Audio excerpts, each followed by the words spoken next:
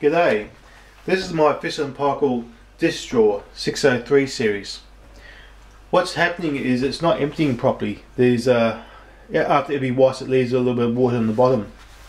So what I've been told is I have to replace the rotor that's inside here. So let's do that.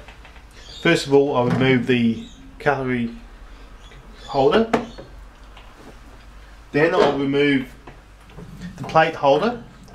Now, best to remove it from the back like this.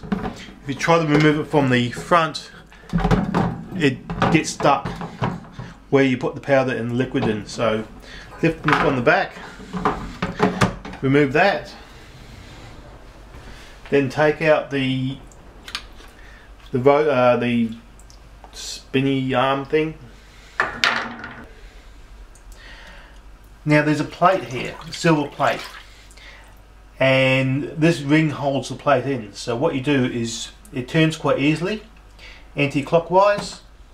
That's it. There's also a kidney-sized debris collector that comes out. Plate lifts out. Yeah.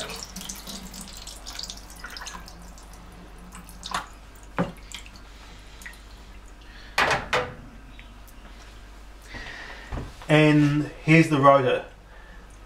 So I'll turn it anti-clockwise, and out it comes. And that's that. Now I have a new one. So if we look at the old one, it doesn't look too bad. Like that seems to be quite good nicked at the top. On the bottom here, you don't know if you can tell, but there's slight wear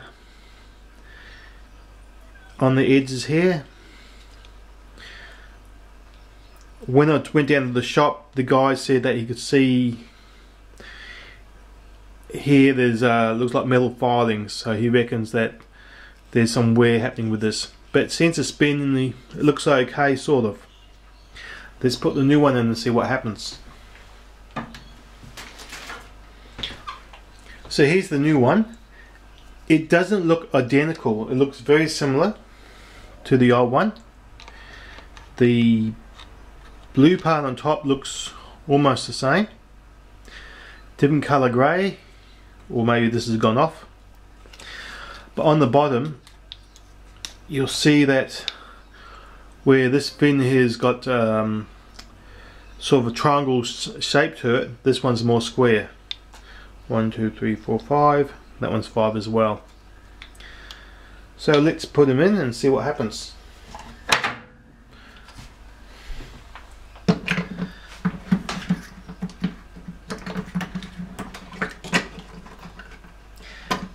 And clockwise, I can actually feel there's a small gap, probably about 2 mil, 3 mil underneath my finger there. I can't get my finger into it, but definitely a gap.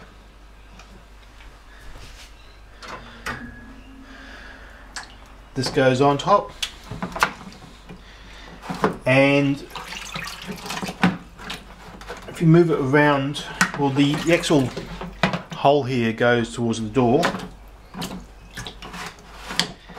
and it still wants to click into a spot right there. So again, I grab the wheel, grab the ring, and turn it. It locks it into place. It's really easy to move. The debris catcher will go in here. It's covered in ugly water. The wash arm, that's what I'll call it, wash arm, sits on top. It doesn't actually attach, it just sits on top.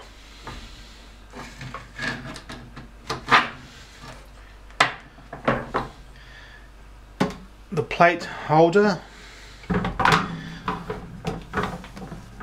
down it goes, and the basket that holds the cutlery goes in here. I'm actually not sure which way that goes. I never knew. It just goes in, probably goes that way. Actually seems to fit better that way. And I'll load this up and I'll do a test wash and we'll see how we go.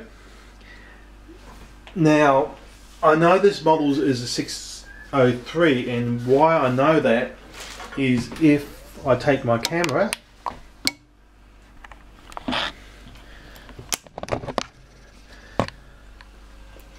and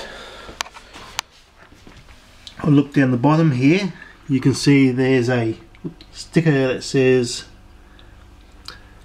DS, it's a single drawer in this case, dish drawer single 603M, and then there's a number there that says 87823. You need that number, and the best thing to do is just take a photo of it with your phone and head down to the shop to make sure you get it right.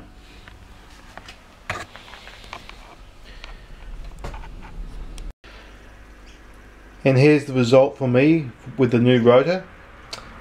A little bit unfortunate as there's still water in the bottom of my dishwasher.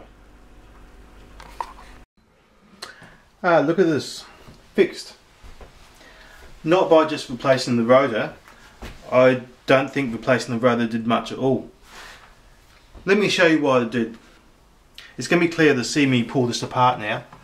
So here's the washer blade. And rotate this anti-clockwise. I'll take this out. This is the debris catcher. Oh, there's a few things down here too. That looks like someone's tooth and a big gunk. I'll take this out.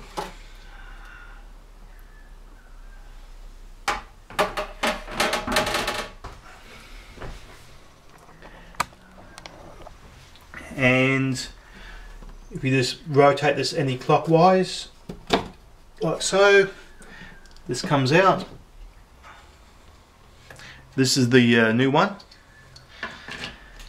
So what happened was I bought the new part because I read on the internet that if it's not draining properly, that's what you should do, and it didn't fix it.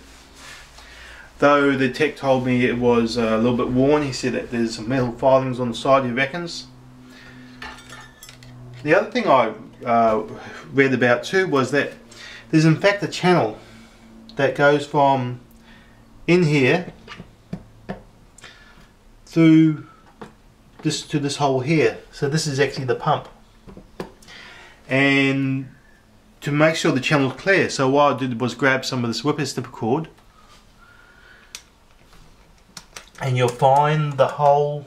There's actually you won't see it. There's a little piece of plastic on the bottom, and there's a hole just to that side of it.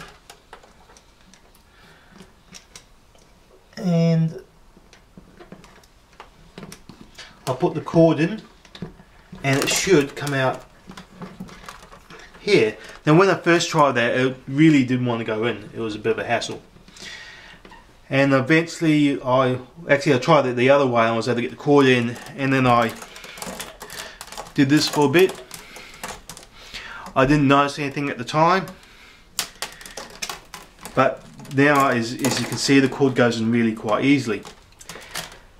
Now, on the other side, there's also a hole. So you can't see, but there's actually a hole on this side, underneath where you can't see, and there's another one on this side. And when I put the cord into that hole, which is not as easy,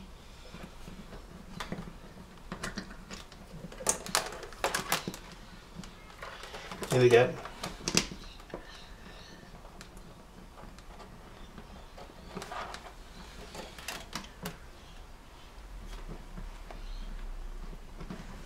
It's not going to do it this time, but I actually felt it go into the hose that goes out to the sink, and I got about a meter or so of this cord through the hose, but I don't think I did enough to actually go all the way to the sink itself. And there was there's no resistance there either. So I think what's happened is that a bit of debris got into this channel, and it was restricting the water flow, and that the dishwasher was running the pump to empty it, and it only runs it for so long. The restriction meant that the pump wasn't running long enough to empty the water, and therefore it didn't work. So it's a fix. So hopefully I've showed you how to fix a blocked channel and how to replace the rotor. Thank you.